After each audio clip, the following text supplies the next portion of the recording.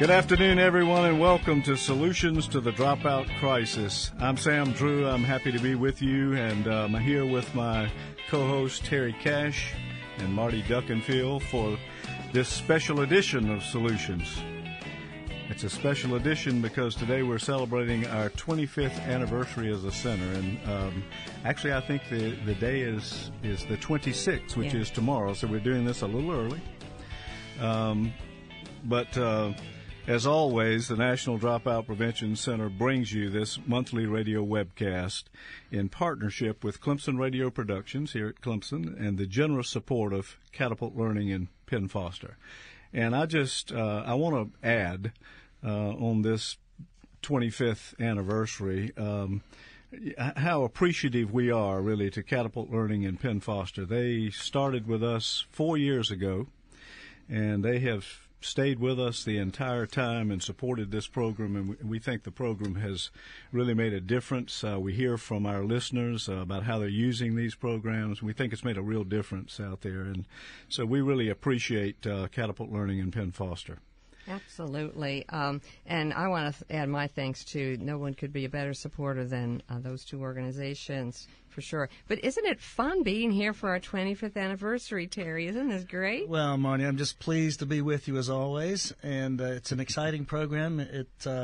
We have put it all together to talk about to show how the 15 strategies fit together and how they've worked, and we've got some wonderful guests on with us today, so it's going to be an exciting program. And this is a first, too, for all three of us to be here. We're trying a different format today, but with all three of us here, hopefully we'll be able to carry it. But I'm really excited about this 20th anniversary program, 25th anniversary program. It's a great time to reflect on what we've tried to do with these radio webcasts and what a lineup we have, an all-star cast. Oh, absolutely. Crystal Star Award winners, editors of newsletters. These are people in our network. I mean, we celebrate not only the center, but the members of our National Dropout Prevention Network. Here they are, and some of them are here with us today.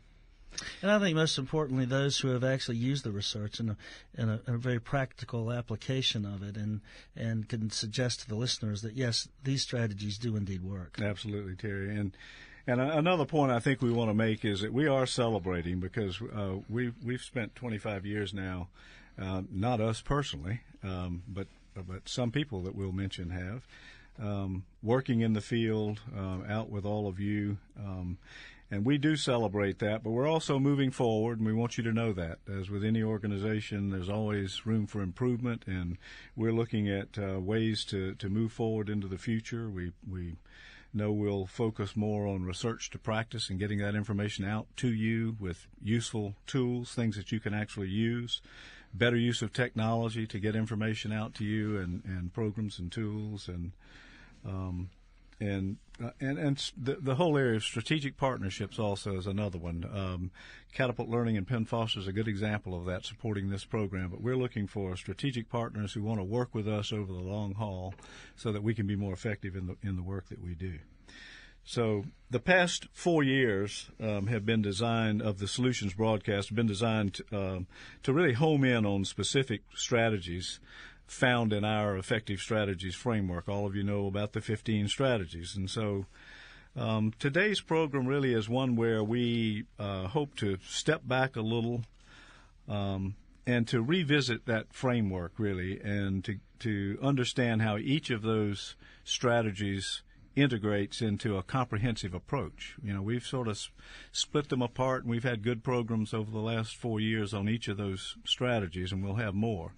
But we thought it would be important, really, for you to see how all of those strategies fit together, and that when you use all of them and integrate them into a comprehensive approach, how much more effective that would be. So today we have with us our colleagues Deb Dillon, Mary Caputo, Rob Shumer, and Pat O'Connor, and they're sort of waiting in the phone lines, wings, so to speak. So we're really appreciative that they are with us today. They're people who are working in the field in these various areas and can really talk to these areas better than we can, and we'll introduce each of them as we bring them online. Well, I'd like to do my usual role here about pointing out to our listeners, and we do welcome the new listeners who are with us today. You're going to get the overview your first time through. But we put on the website all the resources that you need for the program, either before, during, or after. And as far as during, you need to have that PowerPoint open. We've constructed a brief PowerPoint for you, but that does support the program that we've planned for you today. So have that open and ready. I want to point out a couple of special things since we are celebrating the 25th anniversary. One is a video that kind of gives you the history of the center in the past, but also where we're going in the future. So we're kind of pleased with that. We have our newsletter up there as well, so you can find out about our history and some of these pioneers we've talked about. Certainly, we want to mention some of them at this juncture, perhaps, the people that we kind of salute today for our history. And, Terry, I think you had some particular thoughts you wanted to mention on some of the pioneers of our center and our network. Oh, of course. I mean, how could you not talk about the National Dropout Prevention Center and mention Dr. Jay Smink? I mean, clearly he has been a mentor for all of us and has there have been many others who have worked in conjunction with this area, but Jay has certainly created the foundation and for who we are and what we've done. And, of course, Jay really picked up the ball and ran with it. He was here for over 23 years at a time really when the issue was awareness, but he took it way beyond that and really built the center into what it is today. Yes, so we salute him today. And of course we appreciate the fact that he brought together such a fine team, and those what a great team! That's right. Those who brought to bear the strengths that would carry forward. So, and then of course Franklin Shargell, who has long been a supporter and brought a great deal of expertise to the center. Yeah, and I think it was 2001 when Jay and Franklin actually wrote the first book on the 15 strategies, which really got it out into the field. Those are great resources because the second one, we actually have that listed here for people to get, but we all were involved in working on that one, but really filling out from people from the field and ourselves and other staff those 15 strategies. So that book has just made a huge difference all across this country. And there's so many other people that had so much to do really with the very beginning of the center. And you can learn about all of those by watching that video that Marty mentioned. Absolutely. Yes, they are historic figures, and we appreciate and salute them today. And as we move into the real topic of our actually content now with the effective strategies, there are a lot of good links there for you as well. Should you like to use this particular program later for professional development, we have included, for example, a PDF that we use, which has the 15 strategies on it, which you can use as a handout. And then there is also the whole website. We see this is the tip of the iceberg. Sure. We were talking earlier. Our website really is the main resource. Mm-hmm. We've got the solutions programs. We've got the model programs database. There's everything supports this framework of the effective strategy. So let's get started. I mean, we can wax eloquently about our history and what we have on the website, but I think our listeners are probably going to be ready to start learning a little bit about what this framework is. And now we want you to know that this is a radio webcast. It's a call-in show, and perhaps you would like to have a comment or a question of each of our presenters. The program is going to be in segments, and so I recommend that if you do have a comment that you'd like to make to each presenter, call during their time on the line, and then you can actually interact with them or add to what they're saying.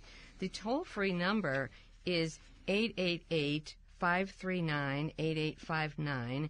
And if you're calling from outside the United States, the number is 864-656-4549. So we also hope that you will either call in or send emails at our ndpc@clemson.edu email address. I'm watching for those. And, Marty, we started last year, I think, for the first time, with trying to entice more people to call in and participate in this program. We had a drawing at the end of the year for everyone who called in. We put their name in a hat, and we drew a name out of that hat, and we gave them a free conference registration to the conference in Chicago, and we're going to continue that this year. That was very successful. We heard from Josh Goudat, who was last year's winner and attended the Chicago conference, and wrote and thanked us for that opportunity, and we thank him really for participating in this program. And so we invite any of you to call in, give us your comments, and be eligible for a drawing at the end of this year for our national conference, which will be held in Orlando, Florida, in October of next year. Oh, that would be nice. Doesn't that sound good? Doesn't that sound good? So, callers, and thank you, Josh, again, for calling in. And it was great to hear from him because they're already implementing some things they learned at the conference, and that's always good to hear. So we recommend that you call. We love our callers, and they add a lot of spice to the program. So, again, that toll-free number, write it down, is 888-539-8859, and outside the U.S., 864-656-4549. Well, let's move forward and get into the meat of our program. If you will move to, I think it's slide 4, you'll see a yellow, red, green, and blue graphic there. And that graphic really is the framework for the 15 strategies. And when we're out in the field doing presentations about these strategies and how schools and school districts can implement these strategies to increase their graduation rates and reduce their dropout rates, we usually present this graphic first because it's important, I think, for everyone to understand that these 15 strategies all fit together. Yes, you can pull a strategy or two here or there and apply that in a particular way, and many people do that. But the most effective use of these strategies really is as is depicted in this graphic. You'll notice around the edge, actually there are 3 kind of overarching strategies, and they are in many ways the most important of the strategies. One, around the edge there being systemic renewal. School community collaboration is that triangle in the center, and that's to emphasize the importance of school community collaboration and the idea, as you all know, that schools really can't do this job alone. It requires schools working hand in hand with the community and with parents, with community agencies, with business people in the community, so that everybody takes ownership in this issue, because it is a community issue, not just a school issue. And all of that really resulting in safe learning environments. And there we're talking about not only the physical environment being safe, but also the socio-emotional environment, the idea that schools are inviting places to be for kids, that engage kids, that are relevant in terms of the learning that occurs there, and that young people want to go to those schools. The systemic renewal really is the whole planning process, and it is a keystone, really, to the effective strategies. The idea of assessing where you are with respect to dropout prevention in your district, really sizing up the situation, knowing where you are, identifying potential dropouts, and then really systematically creating a long-range plan for dropout prevention. Where we've seen this happen, we've seen dramatic results. As I said before, you can take a mentoring program or any one of these other either one of these other strategies that are in the basic core group and put those in place, and you will have an impact on some kids. But it's the long range systemic planning.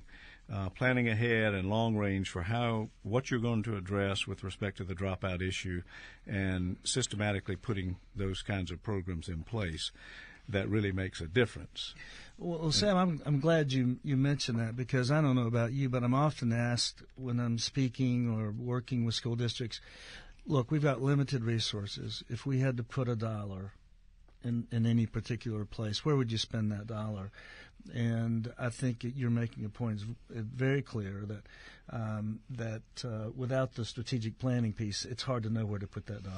Absolutely, and that's not making any comment either as to the importance of any of the other strategies. For instance, you could make an argument that you would put all your money in early childhood education, for example, which is where the problem begins, or it's our best step toward prevention. We're putting all these resources into middle schools and high schools, and certainly we need them there. We have a lot of kids already at that level that need to be helped.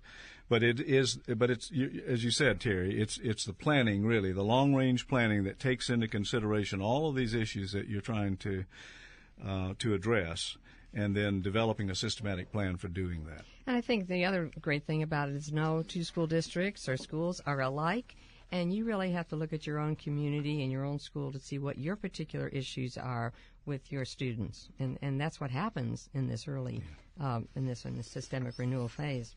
But enough from us, because we really feel that the best way to discuss each of these areas really is, with letting you hear from people in the field who are actually doing this. Yes, and we have Deb Dillon waiting on the line here, chomping at the bit to share what happened in her school district in Fargo, North Dakota. When we first met Deb, she was in charge of alternative program up there and was charged with doing some magic up there in Fargo, which she's going to tell us about right now. Deb's principal, but we are also proud of her right now because she's a recent winner of our Crystal Star Award. So we're very delighted to have you with us, Deb, and perhaps you could kind of share what your experience was with this element of dropout prevention. Thanks, Marty. It's great to be with you. We started on this adventure about 7 or 8 years ago when our then superintendent, Dr. David Flowers, decided that this was an area we needed to really look at. We started by the first step I think you need to do is to gather your data, to know what is happening in your community, what you need. And so that's where we began, and could tell that even though we have a higher graduation rate than a lot of places, it still wasn't satisfactory for us. And so then we moved to a stage where we had to,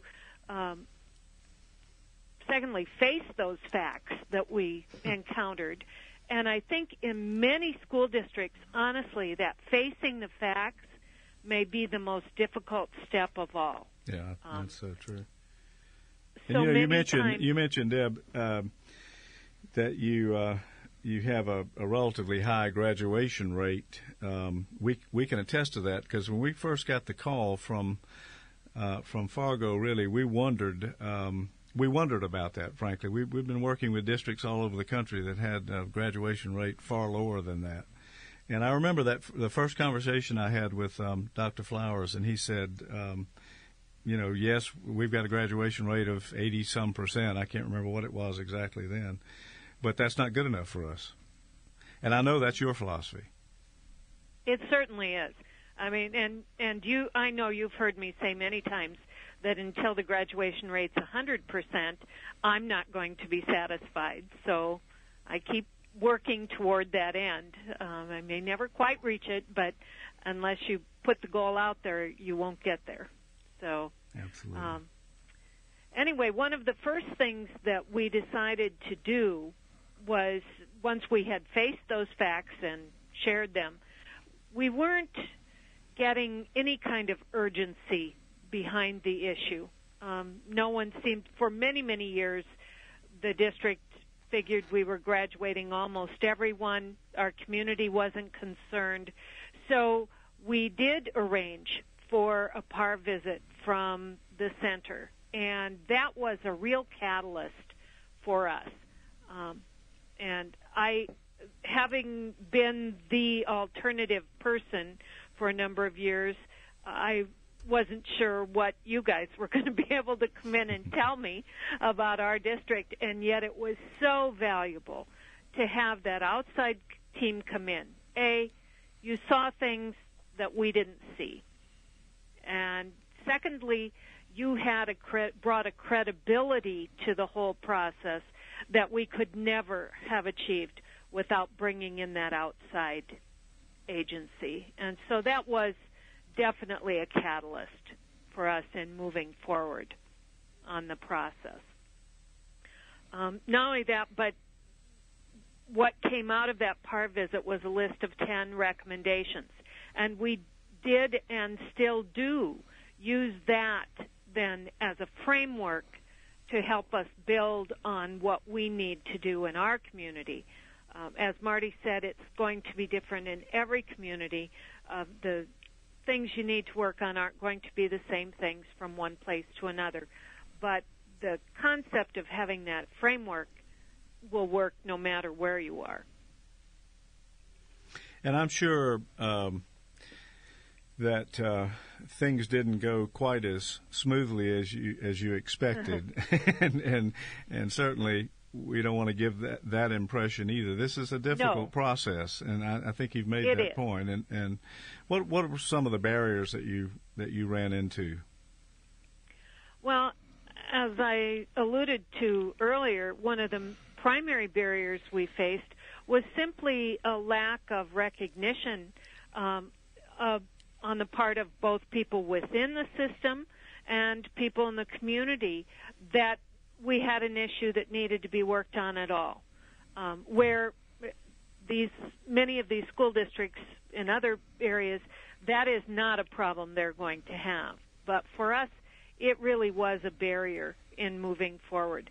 That's one also that I would say we have made significant progress in dealing with, is letting the people within the district and in our community know that A, it is a problem, and B, we are working on it, and that we all need to work on it together. In spite of what news reports indicate, money is always a barrier. And I know that on the whole, North Dakota is more stable financially than most states, but we aren't seeing much of the trickle down here. So being able to fund the things that we think are important is a continual battle, and I think every school district encounters that. Yes, I'm absolutely certain of that. You know. I was wondering, Deb, you had so many ideas of things that you wanted to implement. How did you do you do it all at once, or what was your process for taking this information after you faced the facts? And take us from that point. What happened next? We did put together. First of all, we started with some focus groups of staff, of students, of parents, and of community members, looking at these areas and getting feedback from them on what areas they thought were most important to tackle first, or which ones might actually connect to each other, which was something that we found to be very helpful. We then developed a committee to really sit down and hammer out it was a 5-year plan at that point. I'm a planner. That's what I do. And so this group did put together a 5-year plan. We did not try to do it all in 1 year. One of the things that I think makes us somewhat unique is the broad range of programs and initiatives that we have put in place, many of which cost us nothing or very little. But we have quite an array of different things, but there was no way to institute that all in 1 year. Yeah, and that's an important point, and that's the reason, really, for the kind of systemic planning that you did, and you know, as I was saying before, the importance of a long-range plan, and deciding on what's the most important thing to do first, and then what builds on that, and so forth and so on, and bringing these strategies in as in accordance with that plan, and in a way that can make them most effective. Well, one of the things that I think was really valuable for us too, Sam, was that at least for a couple of years, I was able to focus strictly on this process. If you don't have someone who's in charge of shepherding the process, it's probably not going to happen. Yeah, that is an important point. It's a point you've made before. I remember back you did a radio webcast with us, and you made that point there, and I do think I think you're absolutely right about that, and it can be a person appointed by the school who takes on that responsibility at the school level or at the district level, but right. Somebody needs to be focused on that issue. That's right. Yeah, and Deb, did you have any final comments? Because one thing Sam mentioned that you did a webcast, and I believe it was in January of 2009, where in a whole hour you took listeners through this process. So I do recommend that those who are listening and interested in this, and I'm telling you, I'm getting some emails about this right now, that people are interested in having the same process in their district. But was there any final points you wanted to make before we sadly have to move away from you, but happily move on to our next segment? Any more points, Deb? Nope, I think we've pretty much covered it. Wow, we're good. I will add that my colleague Terry Cash here was on that team with us, and he came back shivering. We thought that would probably be the last time that he headed that way, and that's true. I don't think he's been back in North Dakota, but he went from there to Alaska. So apparently he got accustomed to the climate. Apparently there are no dropouts in Hawaii. Yeah, we keep trying to find them there. But we appreciate Deb, and she's had to hang up so we can move to the next segment. And let me just say, thank her for that. Deb, I know you're still listening. That was a great testament, really, to this whole idea of systemic renewal and the importance of school community collaboration. And while you didn't touch on it, I know that one of the main things you were working on too was providing safe learning environments for children. And the PAR process that you mentioned, we've done over and over again in many districts across the country. And what we're trying to do is to support districts also with our model programs database, with new publications every year, and publications that really you can put to use, that have information that you can use and put to use in the field, and new web products to support people in the field. An example would be a new professional development series that we're developing, so be on the lookout for that. So while we know that we come in and can do this assessment for you and give you good recommendations, often the district really wants to take it from there, and so we're trying to provide as many resources as we can to support that process. And I think one of the things that's evolved over the years, Sam, is quite clearly the gathering use of data, understanding of data.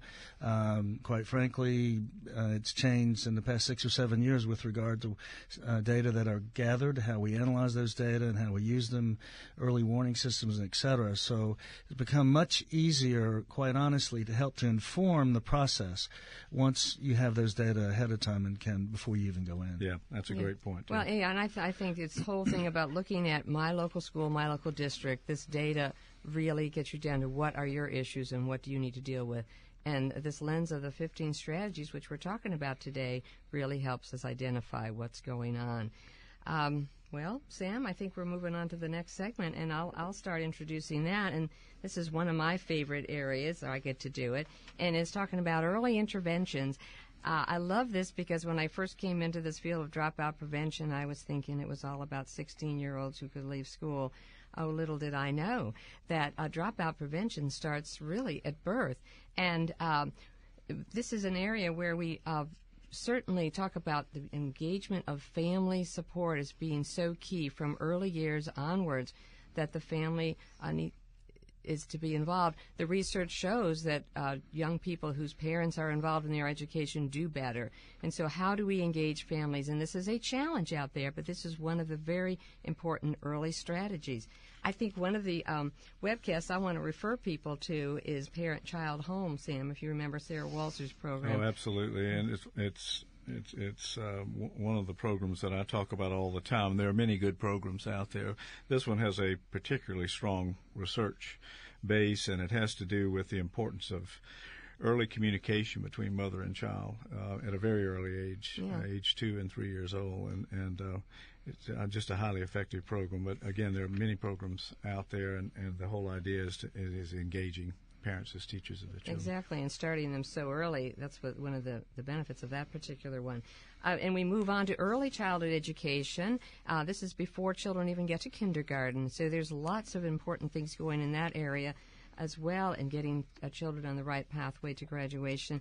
And it's hard to think about looking at a 2 or 3 year old that this is something that needs to be thought about, but as we'll hear shortly, this is very important. And finally, reading. Reading is such a key thing, and early literacy development does start very early on, but it is through the early elementary grades where reading takes place. So these are 3 areas of prime importance, because prevention is the best early intervention is the best prevention, or it's the best cure, and certainly the most cost-effective way to do dropout prevention. But I love our listener, our presenter who's coming up next is Mary Caputo, who is one of our newer network members. We just talked to a Crystal Star winner who we've known several years, and Mary is wonderful. She edited our most recent newsletter. She's got 20 years of experience in the field, and she's calling in from Austin, Texas, and I welcome you to the program, Mary. It's great to have you with us.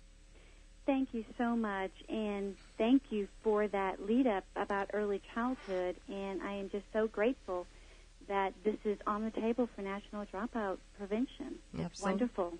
Well, can you help us make this connection? Because we're going to have some other listeners out there who are very focused on secondary level, and they're saying, tell me, why are you talking about dropout prevention in these early years? What can you share with us from your area, many years of expertise in that area? Sure, absolutely. Well, I mean, for me, it kind of goes back, it starts with brain development. We know that when babies are born, that there's, hundreds and thousands of neurons, and as they experience and navigate their world, connections are made. And, those positive connections strengthen and get solidified. We want to ensure that their experiences are positive and therefore carry on through their life to education. We know that the best way is through environment and relationships for the brain connections to work. So when we look at relationships, we are looking at those basic core pieces of trust, of security, of nurturing, and these are all components of high-quality education and start in life to be ready for kindergarten, as well as the environment, being exposed to different things, different ideas. And it's not so much the academic piece, though that is important. It's not the worksheets that carry over so much, but rather the love of learning and the discovery, learning how to discover into learning. And then the other big thing that I think is just so critical and so important is the social-emotional self-regulation. When I did a research project on just our school district, and it mirrored exactly the national trends, the number one issue teachers are facing in elementary is managing challenging behaviors. So that is something that goes up through the school system, and that is a concern as they get older and older, is that self-regulation, and for them to know that for the students to know school is a place for them to be. And when we look at self-regulation, we have to understand there's lots of components to it. There's the piece that is where your ability to regulate yourself, that you can regulate others, and that you are other-regulated. And what often happens is that kids who sit and do their work and don't make any fuss or demands, people think, they have good self-regulation. But in fact, they have good teacher regulation.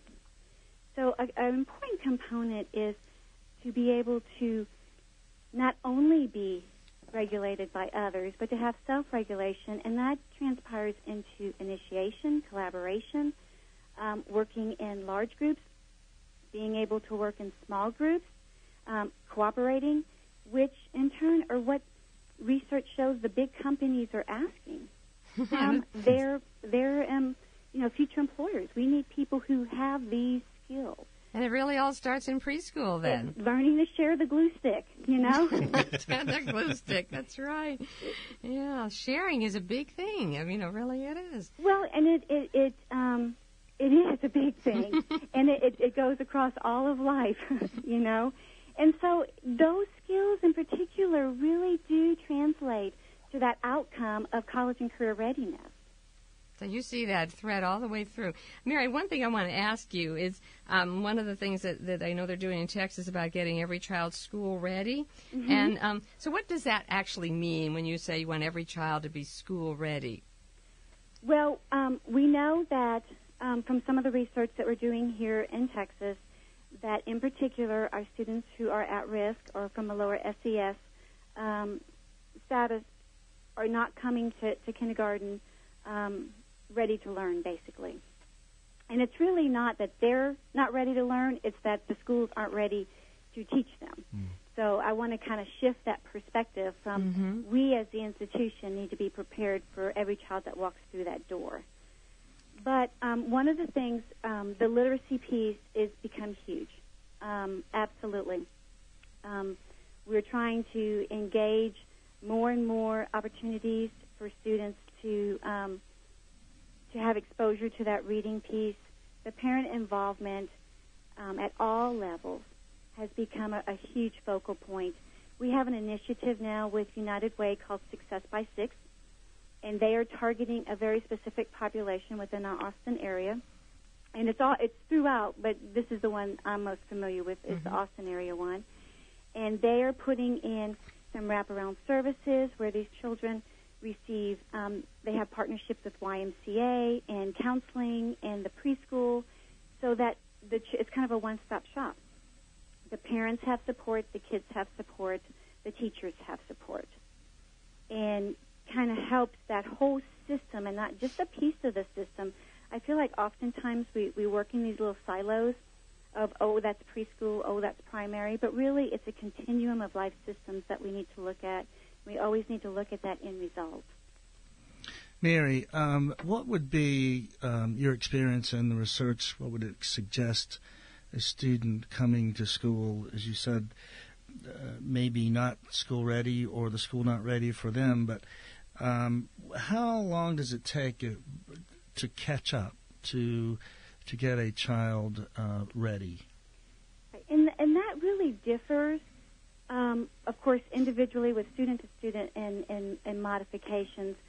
Now that Texas has implemented the response to intervention, the strategies and the tools are in progress is assessed a little more often. So it really, in its best, it helps to really pinpoint the specific areas. I would like to really see the response to intervention even occur a little bit earlier in the preschool years, just so that when a child comes into kindergarten, if they're behind on a certain area, there's a difference between being behind on a certain area because you've never been exposed to it, rather than you're behind in a certain area, but your preschool teacher has been working with you for 10 weeks. Mm-hmm. And so that's the kind of information that really helps to plan for a child. I was in special education, so we always have to balance that, what is a disability, what is exposure, what is just developmentally. And so it's hard to say, what the trajectory of time frame is. But, what we have found is that once a child enters the system, once we can kind of pinpoint some key areas and work on those key areas while, celebrating and embracing the strengths, that is the best outcome. Well, I think one of the things I noticed in your conversation about Success by Six, and we like to integrate all the strategies together. In the earlier cluster, we talked about school-community collaboration, and you're just giving us an example right there where early childhood education can be integrated with parent involvement and community support. And I just and also it goes back also to systemic renewal of this planning process. What do we need to change in this current structure of schools that would better accommodate kids coming in at different levels? Absolutely. And I mean, I think that's a tremendous point, a really important point, Mary, that the idea that the schools are not ready to teach some children. Even more so than children are not ready for school. Absolutely. And I think one of the things that we tried to do is form partnerships with our area preschools. We found that 98%, not 98, I think it was like 80-something% of our kids are coming from a preschool setting, either full-time or part-time. So we began partnering with our area preschools as well, we always offer trainings, but even more so, really partnering with them, not saying we're coming in as the expert and do it this way, but rather what are your challenges, what are your belief systems, what's your culture? This is what they can expect when they enter the public school. How can we bridge the transition so it's not so awkward and scary for the parents, and it's for the children it becomes seamless. Well, these have been some really good ideas and suggestions and informing those of us who are not so familiar with early childhood, Mary. And unfortunately, we have to kind of say goodbye to you now as we move on to our next cluster. But thank you for joining us, and appreciate so much your contributions, both with the newsletter, which I'll point out to our listeners, is online, and under our newsletters you can get the whole PDF of Mary's entire newsletter if you didn't receive a hard copy.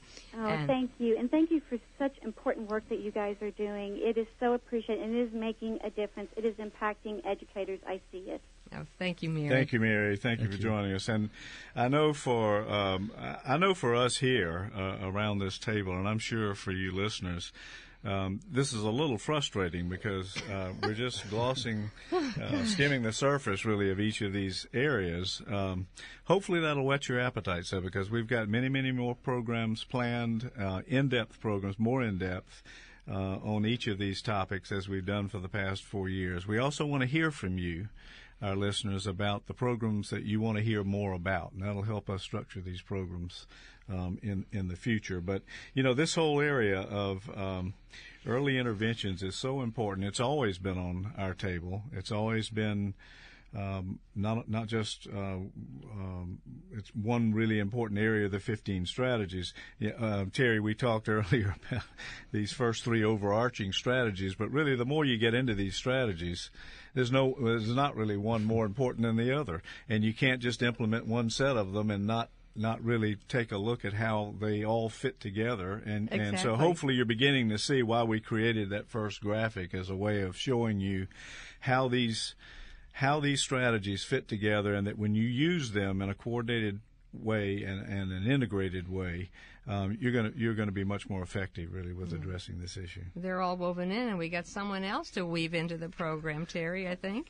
Well, we do, and it's a pleasure. I get to talk about the basic core strategies, and of course that's an area that it's near and dear to my heart. But I want to go back to one thing I've heard Dr. Smink say many, many times. There were 300 or more strategies, and when we started looking at this, and we narrowed it down, to 15, but these 15 clearly have a very strong research base behind them, and none more so than the basic core strategies of mentoring and tutoring, service learning, alternative schooling, and after-school opportunities. And what I like particularly about these particular strategy areas is that they're dependent upon relationships and engagement. They're at the heart of each of these strategies. Not to say that they're not with the others, but particularly with these basic core strategies. And again, we know that the research is very rich for each of these strategies, and there are countless opportunities that I could describe in which I have worked in the field and had opportunity to see how these strategies worked independently and with the other strategies. But if you look at mentoring and tutoring, clearly, mentoring, we have advocated with the National Dropout Prevention Center and a mentoring, not your lunch buddy program, but a one-to-one adult long-term mentoring relationship. However, some recent research that I've been involved with, looking at peer-to-peer and looking at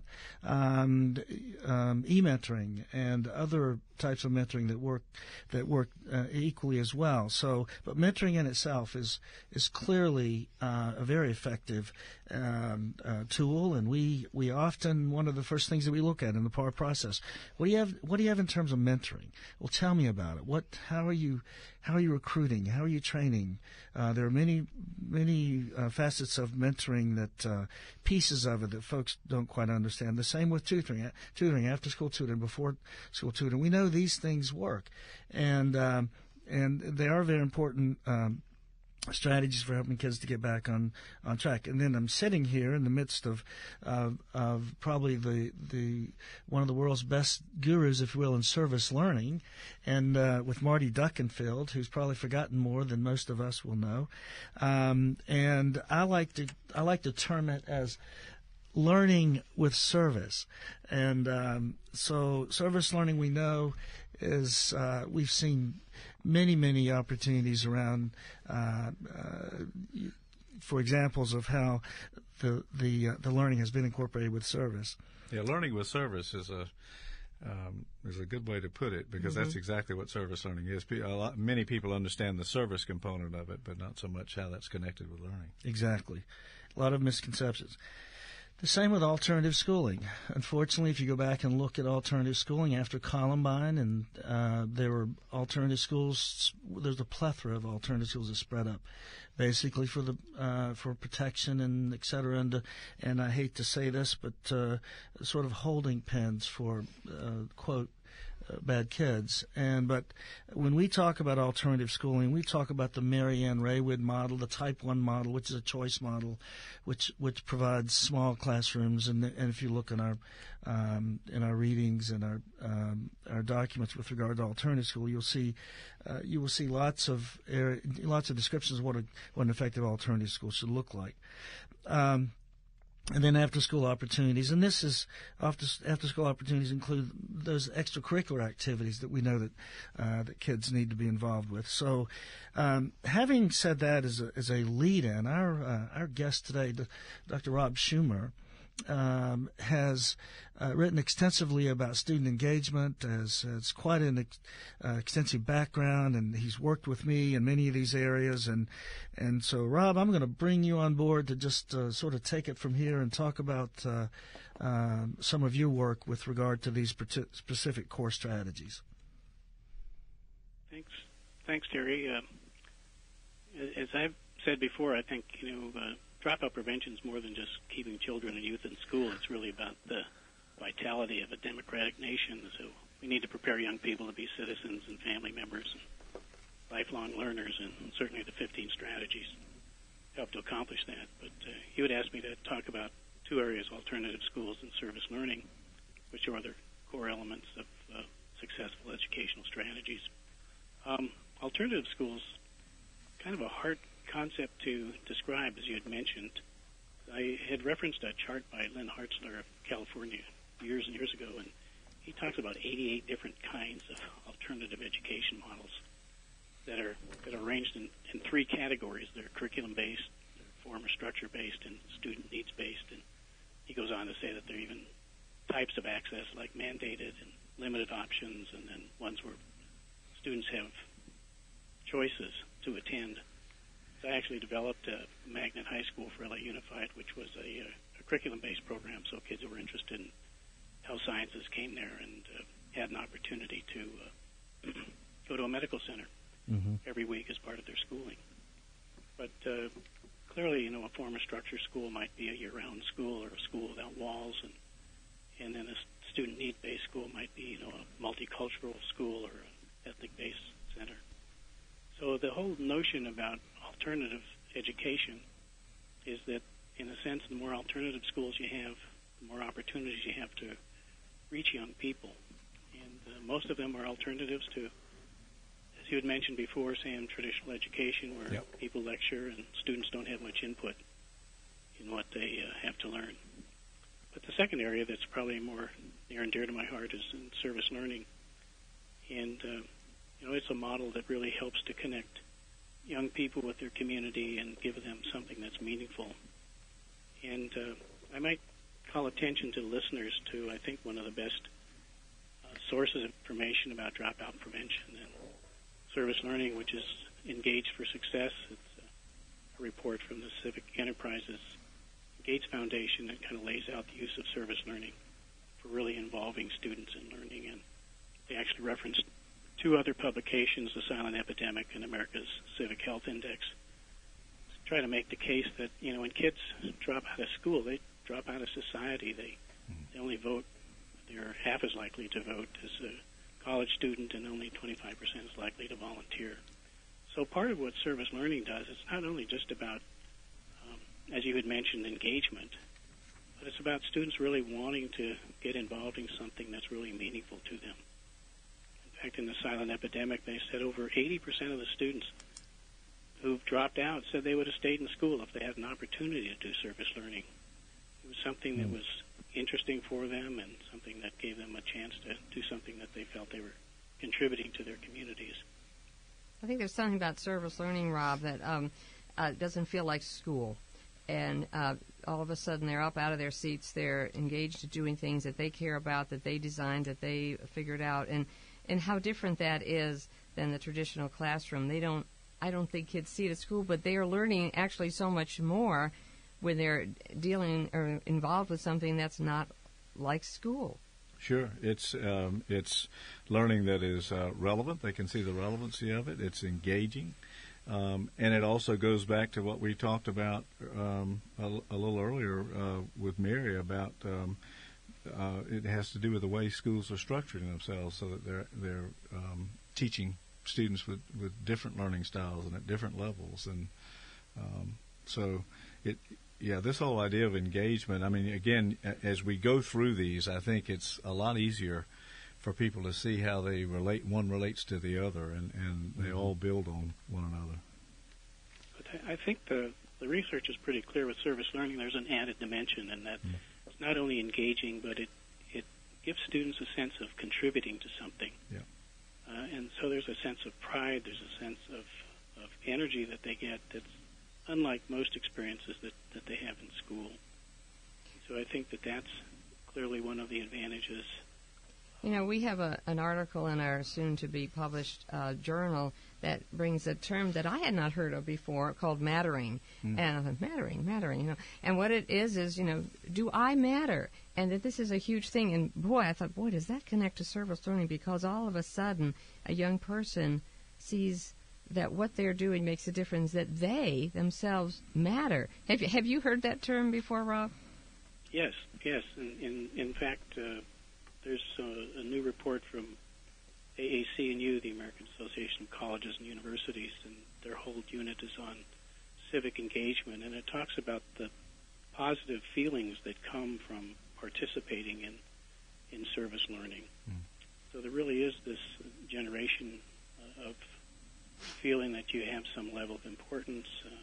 The service learning research suggests that you get a little more out of working with people than you do necessarily with environments. They're both helpful, but interacting with people really matters a lot.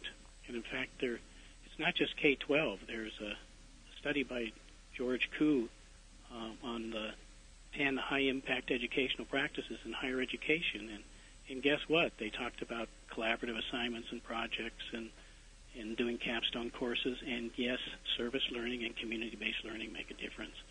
So it's not just in elementary and middle and high school. It goes all the way up the scale that when students get engaged in community work and they feel valued, that it makes a big difference.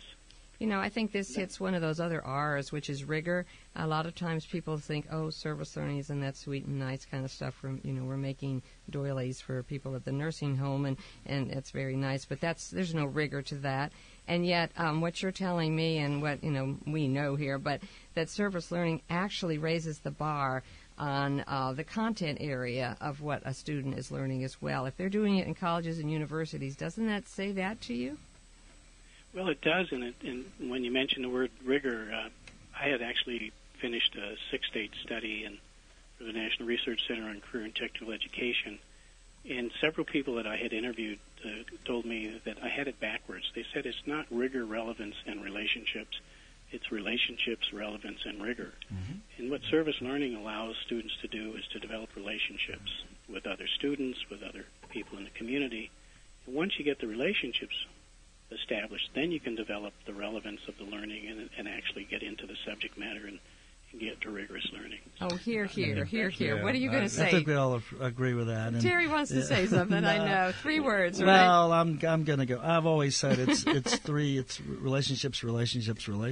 But however, what I really wanted to say, Robbie, it also suggests differing ways of assessment, and that is an area that we've probably not done as well on with regard to education as that we could have, looking at different ways of assessing student growth and et cetera. And so service learning gives opportunities really to have different approaches to assessing student growth. So, and one of the major ways I support is students involved in assessing their learning. Oh, yes, and this is assessment is a service itself.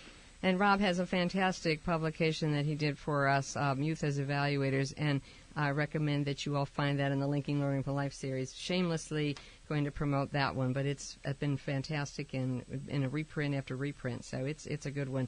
And sadly, I keep saying after each of our presenters, we have to say farewell to Rob now.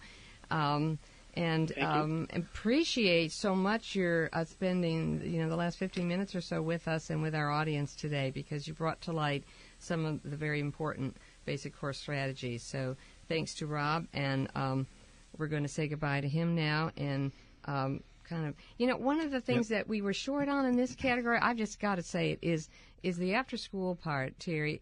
I wanted to just mention summer learning as part of it as well. I mean, definitely that is where that would fit in. We did do a webcast a year or so ago with our friends at the National Summer Learning Association, and what I learned from them is about the summer learning loss, which is over accumulation of years very dramatic, that there's 3 grade levels of reading that is lost by 9th grade due solely to summer learning loss. And I think this is something that we really need to be aware of. Enriching summer experiences, it doesn't necessarily have to be summer school, but some enriching summer school learning opportunities makes a big difference. Well, I think you're right, Marty. Unfortunately, it often becomes political in nature in terms of that suggests changing, redesigning our schools, and et cetera. Mm-hmm. But your point is well made. It doesn't have to be. Doesn't have to be school. It could be community collaboration as well. Right. So anyway, that was just something I wanted to add. But that's one of my favorite. I guess they're all my favorite clusters, because I said I liked early intervention. Now I really like that one too. So what do we got coming next? Well, quick recap. So far, we've looked at the importance of systemic renewal, and you can see how important that is, because these strategies look simple on paper, but there's so much embedded in each one of these. And the whole concept of systemic renewal is really assessing where you are, your students, using data to do that, identifying dropouts, and then using these strategies to create long-range plans that involve school and community, that create safe environments. And then the other groupings of strategies that we've covered, the so important early interventions and how we put programs in place and systems in place and change schools in those early grades to accommodate children. These important basic core strategies that we see at use in many, many schools now, and variations of these. And now we come to this whole area of making the most of instruction. How important is this category?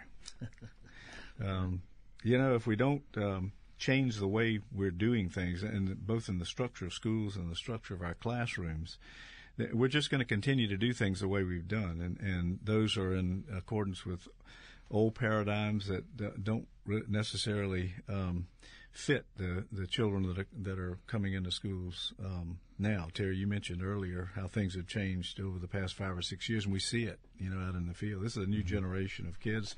Not only the issues of riskness, but just in the way that they learn. And so here we're talking about the importance of professional development. And when we talk about professional development, we mean high quality. We mean long range. We mean peer-led. What we don't mean is that professional development is a couple of days at the beginning of the school year and maybe a day or two at the end, with maybe one or two sandwiched in between. But real professional development that's teacher-led, that is active research, that follows all of the standards really of Learning Forward, or formerly the National Professional Development Association, and that is meaningful and that brings about real change because teachers buy into it and are a part of it.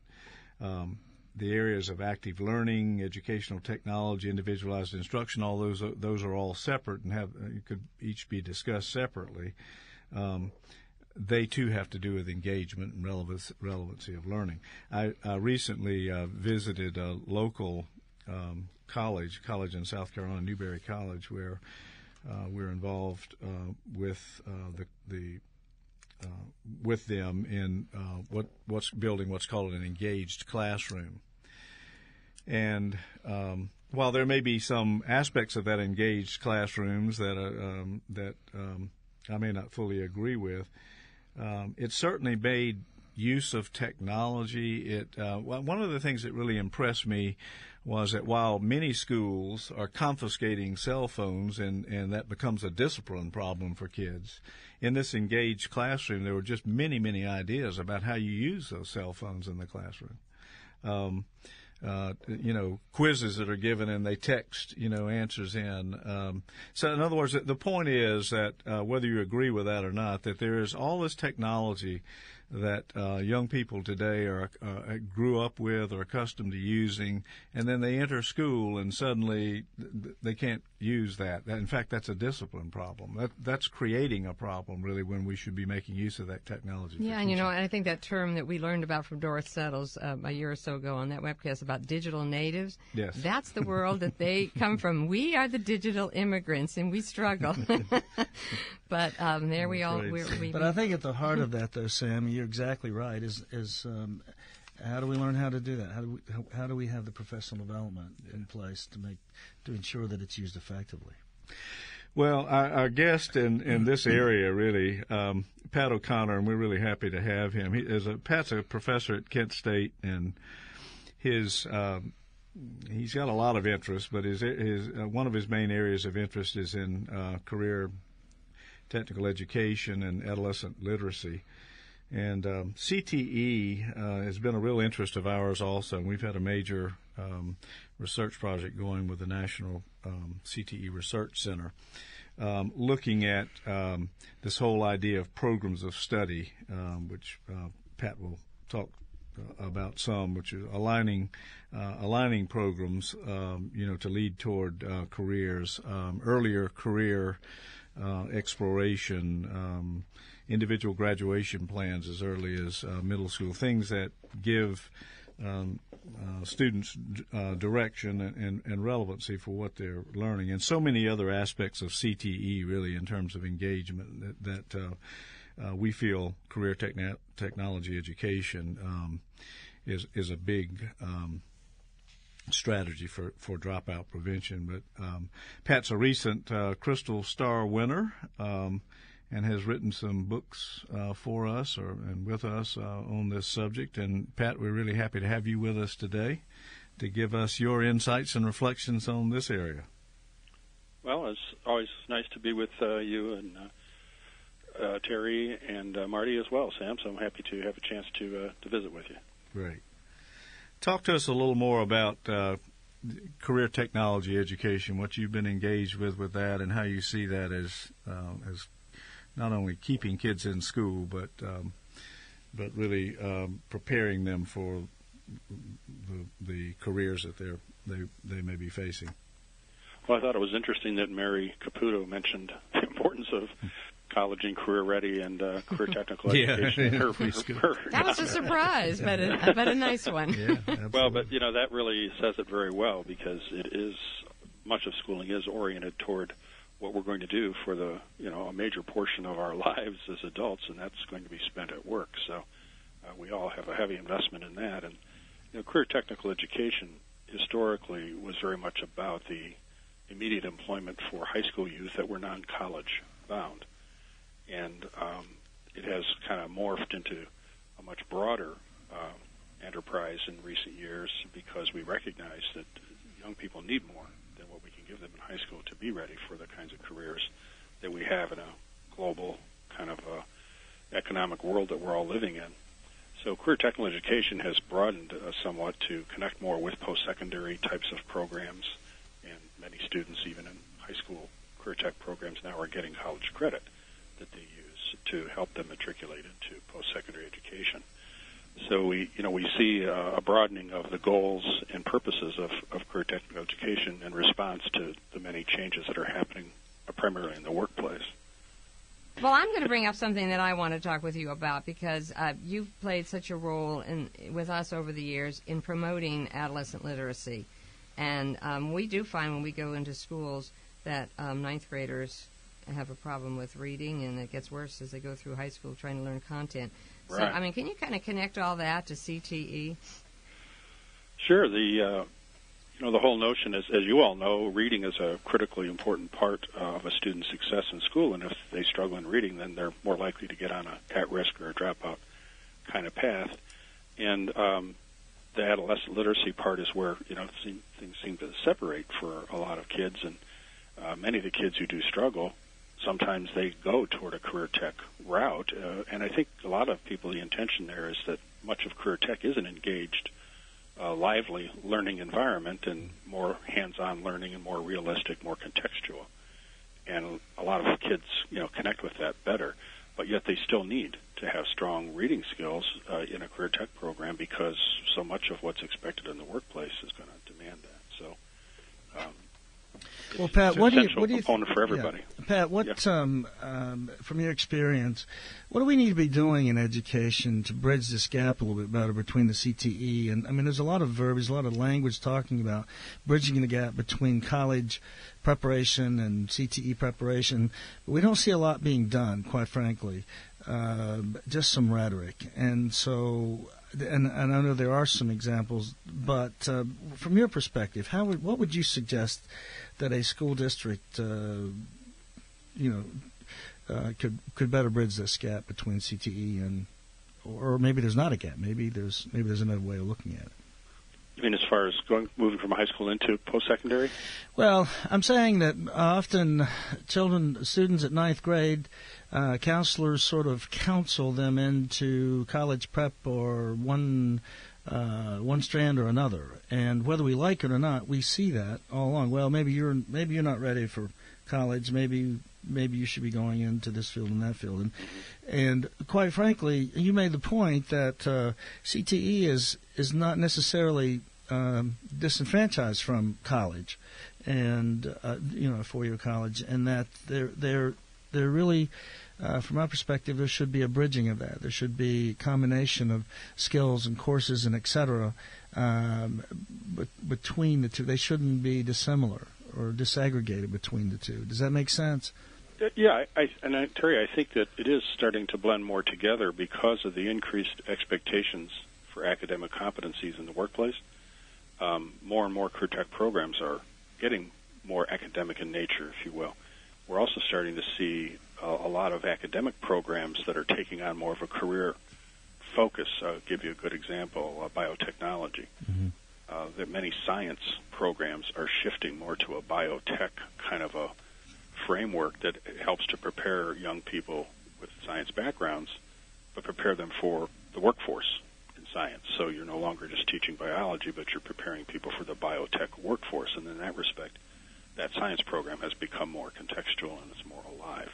So I think you're seeing movement from both ends, from an academic end and a career tech end, kind of merging together. And not to get too theoretical or philosophical on us, but this is really what John Dewey's whole concept of experiential education was about almost 100 years ago. That we really didn't do that in career tech and vocational education. We kind of separated academic and vocational. I think one of them blend together. One of the best examples that I've seen around the nation would be at St. Paul Public Schools, with their connected counseling program there, and they are indeed looking at this whole notion of counseling students and with job preparation, regardless of trying to point you in a particular direction, but rather point you in a particular skill area and strength area of yours. Yeah. And so. Yeah, that's a great program. That was a 6-year plan, and I think we actually have on the webcast a video with a counselor there taking you through that process. I just remembered that, and that was an excellent part of really what CTE is all about too. Yeah, and I think we are seeing some movement in that direction. Maybe not as quickly as we'd like to see it, but I think the whole concept of programs of study, the alignment of courses, both academic and CTE courses, have a lot more kids taking CTE courses. And, well, and I think it's a value-added thing, absolutely. Sam, from my perspective, because you're adding academic and career skills together, and then you're aligning that with post-secondary, and many of the jobs we see in the future are what we call the middle skill occupations, which are oftentimes requiring an associate-type degree at a community college or technical institute or some facility of that sort, and the programs of study move students into that kind of place, and that's a good spot because there are a lot of really good job opportunities in those middle skill occupations. So that's something that's very positive for all of us. Well, Pat, thank you. We know that there's far more than we've been able to cover in this brief period of time to cover with this area. We appreciate you being with us today and giving us your insights. And thanks really to all of our presenters today. I hope for you listeners this has been as informative and enjoyable a program as it has for us, celebrating our history and really looking at the 15 strategies and doing that by hearing from voices in the field. But we're out of time today. Yeah, we are. And I will say I'm sitting here because I check the emails constantly to make sure that there's no questions. But what I've been getting endlessly are comments from people who are appreciative of the various things that were shared and want some more resources that we will give later. Obviously, this is touching a lot of people out there. So we do appreciate our listeners, and we also definitely appreciate those presenters out there who brought to life these some of the elements of our 15 strategies. It's a huge topic, isn't it? Well, clearly there wasn't enough time to really, to scratch the surface, and we knew that. But hopefully, our listeners will have gained some understanding from this and have gained opportunities to look for other areas of discovery and et cetera with regard to the 15 strategies. Yeah, and we hope that this has given you a good picture, really, just an overall picture, a broad stroke of all the strategies and how they relate to one another and work together. So as we continue these radio broadcasts in the future, and we're concentrating on one strategy, and you'll see how important that strategy is, but we want you to keep in mind, really, that that one strategy fits among a group of strategies, and the most effective way to implement is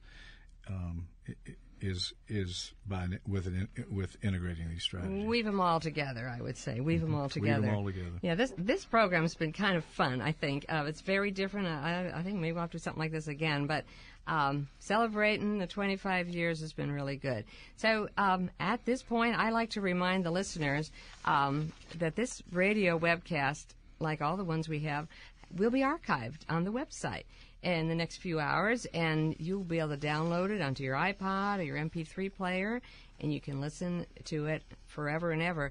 But we also recommend that you might want to use it as professional development. What a great setup this is, Sam and Terry, for schools who are looking at making change to hear the 15 strategies collectively, and then when they do that assessment, they have resources on this website that will take them to drill down so they can effectively implement and learn more about a particular strategy. So yes, Marty, and also remind our listeners that we're trying to take this a step further. This has been so successful. We've had so many comments about how helpful these are that we really have begun to take these webcasts and use them as a focal point really in a whole professional development series that we're doing that surrounds these webcasts with many, many more resources with an implementation guide. So begin to look for those. We think those will be very, very, very helpful in your professional development. And being self-promoting, as always, let's promote those. There's one on mentoring, which you heard Terry speak so eloquently about, and relationships, which is relationships. Those 2 DVDs are ready for you now, so check those out on the website in the professional development series. So, by the way, we're on iTunes, and I always have to kind of just stop and just pause and wallow in that feeling that we're going to be on iTunes again. So subscribe to Solutions, and you'll get to hear all the monthly webcasts again and again. So we'll be returning to our usual format next month. We've got a variety of excellent programs planned for you, so please mark your calendar for Tuesday, November the 29th, 3:30 p.m. Eastern Standard Time for the next Solution broadcast. Thank you, all of you, for listening and participating over these years. Thank you for celebrating this 25th anniversary with us. And remember that we know why students are dropping out of school, and with these research-based solutions, we can assure that all of our students graduate. Join us next time for more Solutions to the Dropout Crisis.